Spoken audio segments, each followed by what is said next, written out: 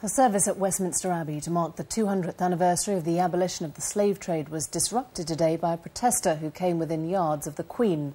Toyin Agbetu shouted at the congregation of 2,000, "You should be ashamed." Nicholas Witchell reports.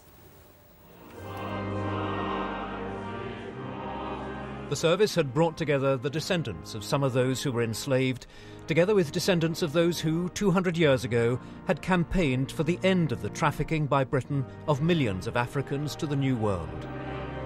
The Queen was sitting with her husband close to the high altar. Close by were the Prime Minister and other senior members of the government. The service had reached its most solemn moments. The Dean of Westminster was leading an act of penitence when the protester stepped forward, unchallenged, from the Abbey's south transept. As he approached, the Queen looked up. He stopped at the bottom of the steps, at the top of which the Queen was seated. Let go of me! You said you're going to let go of me! Let go of me! The service came to a halt.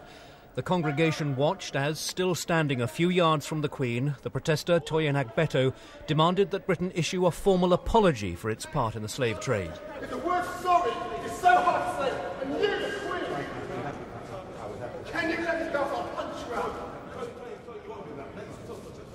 You're a disgrace. Mr. Agbetu shouted directly at the Prime Minister sitting in the choir stalls before he finally withdrew.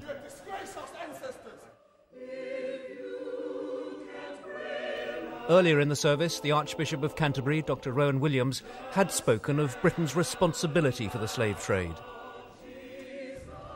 We who are the heirs of the slave-owning and slave-trading nations of the past have to face the fact that our historic prosperity was built in large part on this atrocity.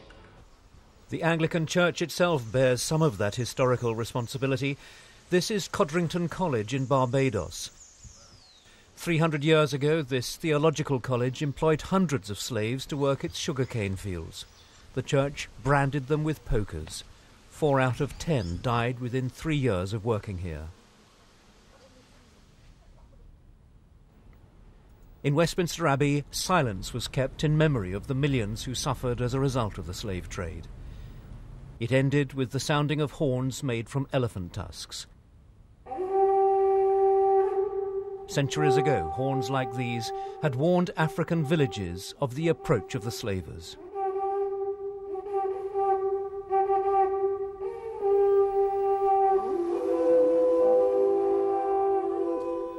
The Queen laid flowers at the memorial to William Wilberforce, one of the many who campaigned against the slave trade.